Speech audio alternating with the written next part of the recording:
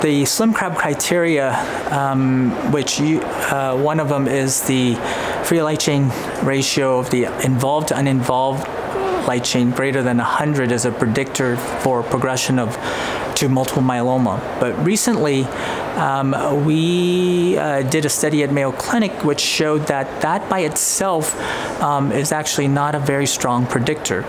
In fact, what helps predict progression to multiple myeloma is a urine M spike of greater than 200 milligrams a day. In patients who have a free light chain ratio greater than 100 and a urine excretion of 200 milligrams of M spike a day, their rate of progression was about 36% versus only 13.5% for patients that do not have a urine M spike greater than 200.